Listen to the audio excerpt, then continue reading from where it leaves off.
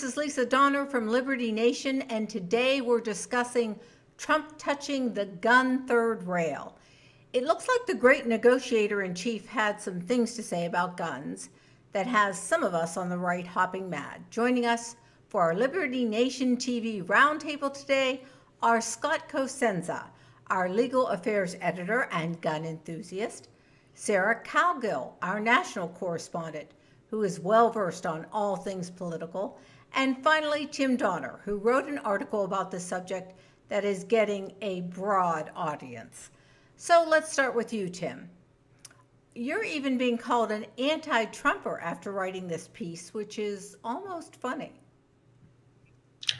Well, there's a first time for everything, Lisa, and I think the reason is because this was not an opinion piece nor a news piece, it was an analysis piece.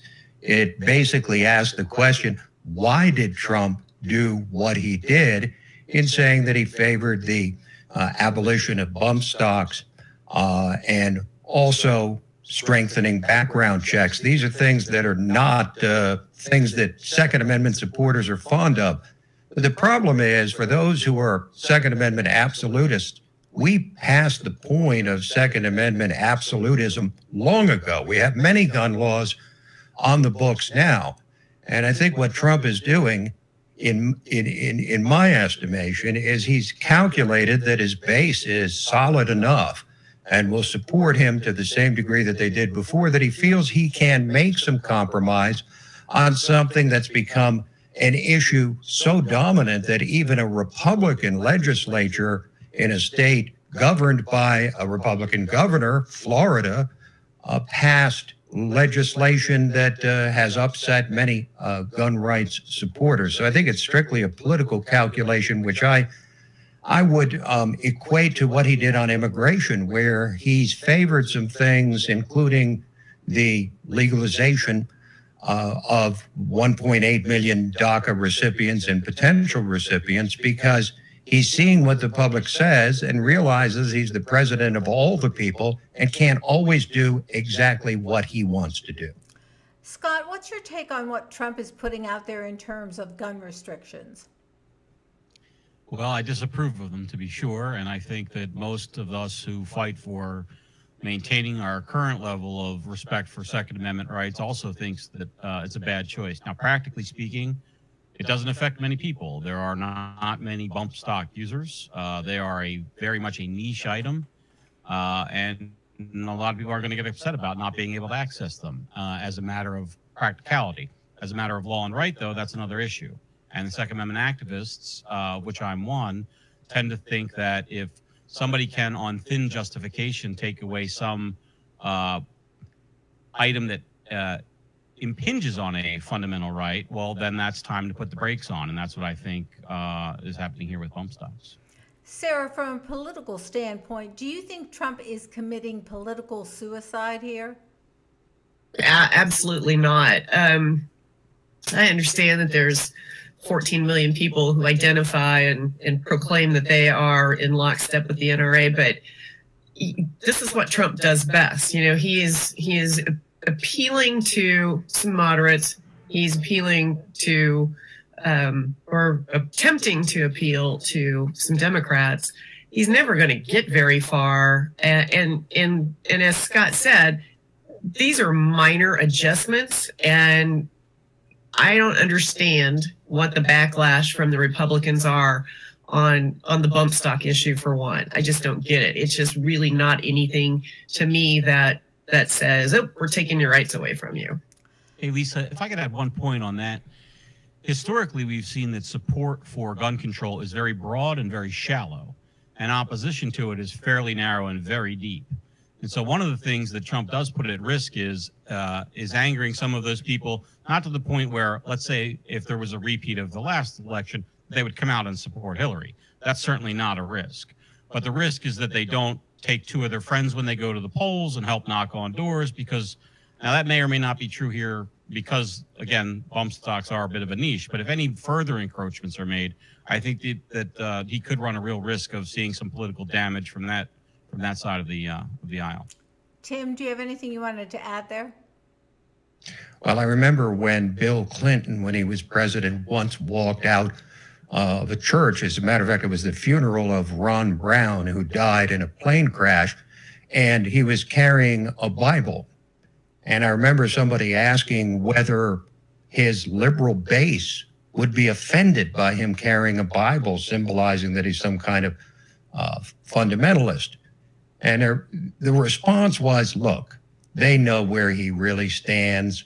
We understand the need to have to make symbolic gestures or small gestures or some small measure of compromise in order to advance his political prospects. I think this is all about 2020.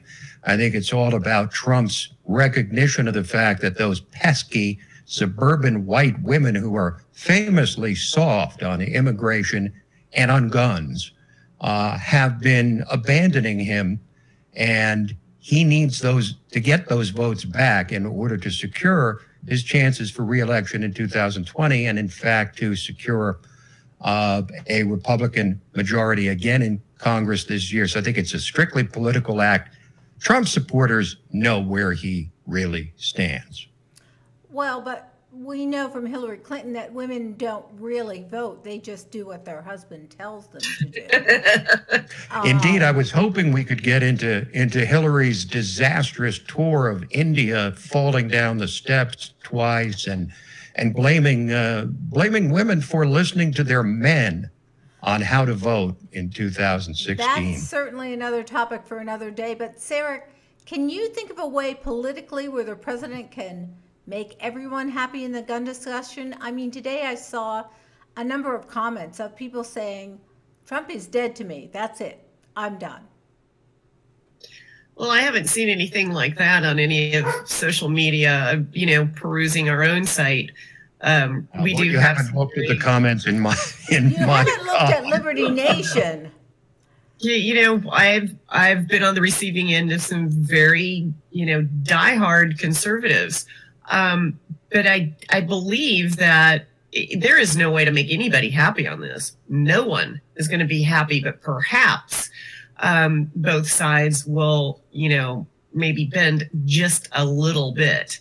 But no, there's no way. I think that can't negotiate around the Second Amendment and make anybody happy. Scott? I think that one of the reasons that you can give a compelling reason why a pro-gun president should in fact do nothing is because the people who are clamoring for him to do something are never going to support him for the most part, no matter what he does on guns. They hate him no matter what on every other thing. True. This is just an attempt to get their way by standing on the dead bodies of children in order to get a policy proposal that they wish would have occurred regardless of that tragedy happening or not. And I think that this is something we've seen time and again, unfortunately, which is that there's an event, a tragic event, where a gun is used, and then gun restrictions are enacted, which would have no bearing on whether that event took place or not. Tim, I did read your piece, and one of the things that you mentioned was the use of bump stocks in Las Vegas, and we still don't actually know if they were in fact used. In other words, we know they were installed on some of the firearms that were photographed in that room, but we don't know if they were actually used to kill people or not.